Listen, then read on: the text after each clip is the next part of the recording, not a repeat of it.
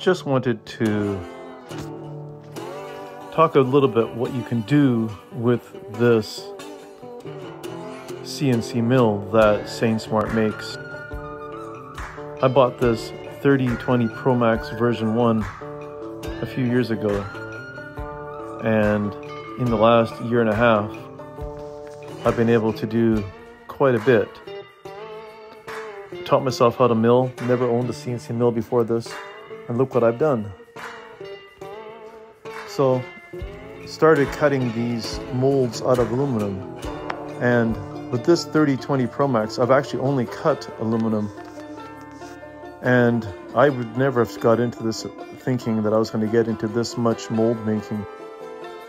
But you can see that it has done a phenomenal job. The aluminum is cut almost to a mirror finish. I wouldn't have believed you could do this. So here you can see the cover is finished and comes out amazing. Can't believe that Genmitsu 3020 can cut a mold this complicated, and that I was able to do it. Here you can see some of the other molds that I've made in the process of cutting it. It's pretty amazing how perfect this little mill can cut if you know how to use it. I've only had a few failures in all these molds that I made. I think I've made close to 35 parts or molds, so there'll be like 70 parts made, and I've only had to throw about 3 of them away. That's the amount of material I get at the end of one mold run. It's enough to fill that box pretty full. So here you can see some sample milling that I've done, or some clips that I've taken during some milling processes. It's not fast, but better than doing it any other way that I can afford. I think that the SainSmart has opened the door to a lot of us that we couldn't afford to or couldn't achieve without this type of technology. You're going to make mistakes, but you're going to learn from them also.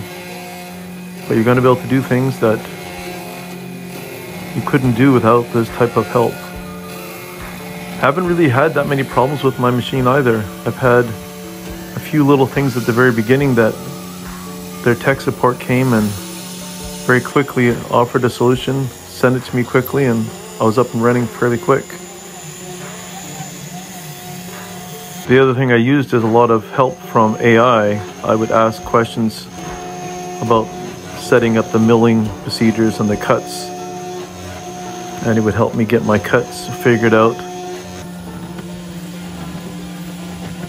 But you pay attention, think like the process that it's going to have to do, and pretty soon you're cutting pretty amazing parts. I also use a lubricant on the materials. I brush on a little bit of All Cut, which is a kind of a wax type of material that helps the bit cut better. But it sure does a nice job. Look at that facing operation.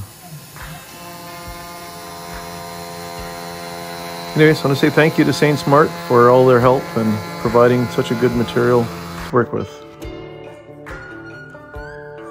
None of this was sponsored by SainSmart, but I'm pretty proud of what I've done with what they've sold me, and I think you can do it too.